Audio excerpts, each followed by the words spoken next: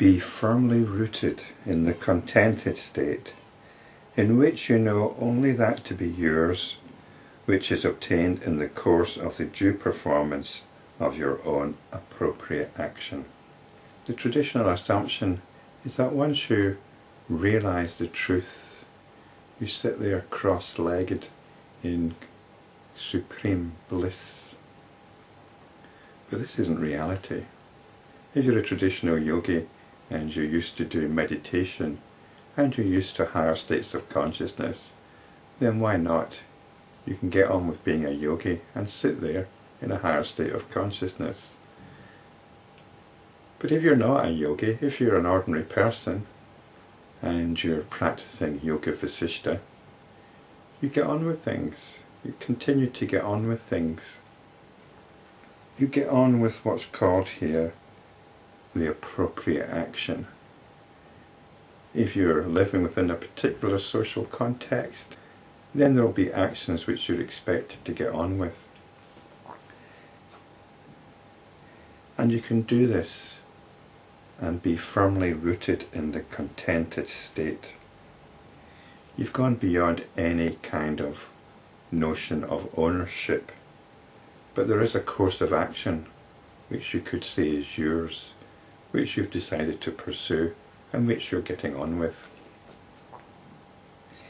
He is a man of self-conquest who rests in peace and contentment, performing whatever has to be performed and avoiding what should be avoided.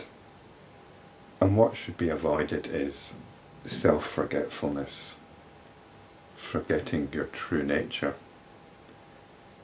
That should be the natural state. That's the state which the wise one naturally rests in. His mind is at rest who enjoys observing or watching himself and is disinterested in external events and observations. This is the so-called witness consciousness.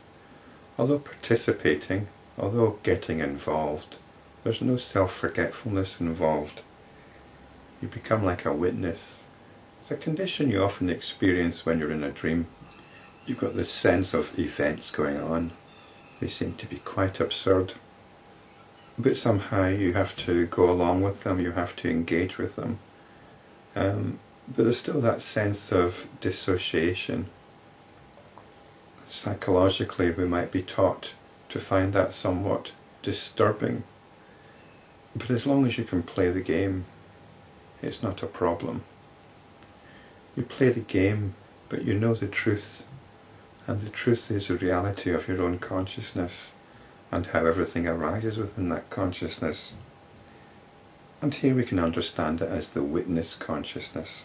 When one's awareness is thus firmly held within oneself, the mind abandons its usual restlessness and flows towards wisdom. This isn't introspection. It's simply observing what's going on. And what's going on is actually what we'd normally describe as within the body. All the sensations that we experience, all the immediate experiences, everything which seems to be in our immediate vicinity as far as experience goes, we'd normally associate with the body.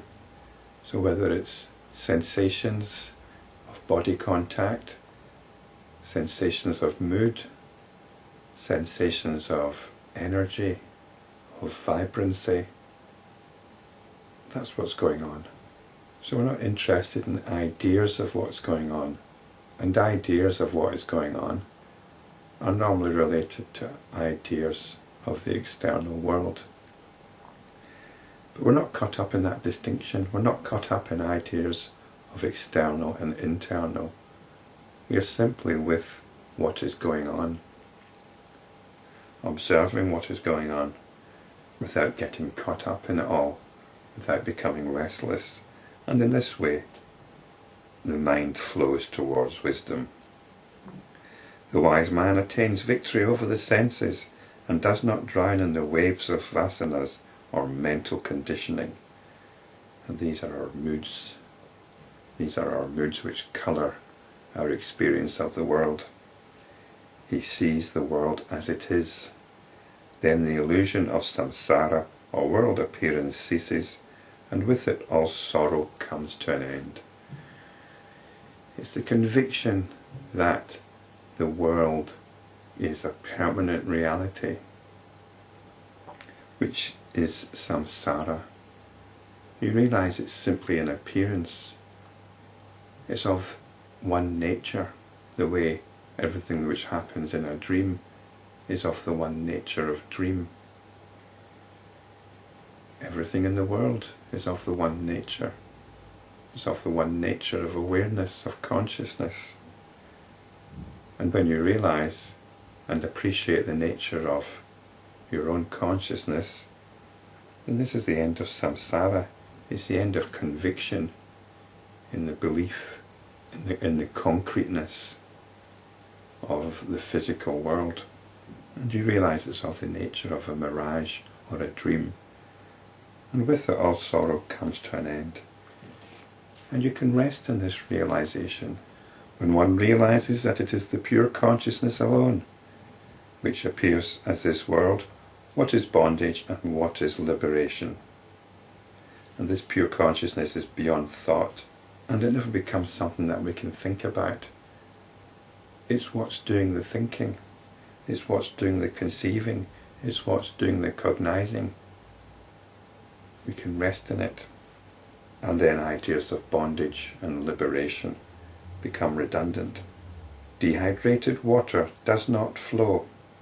Uncaused experience does not create a psychological division. So we don't get caught up in our concepts. We've taken the hydration out of the water of all our concepts. So the attention no longer flows into them, no longer identifies with them, no longer gives them concrete reality. We no longer get caught up in diversity. Experience is like space, which puts on the different forms of I and you, etc., and which seems to create a diversity where none can arise. That which fills this space is pure consciousness, besides which nothing exists. There's only this consciousness, its university.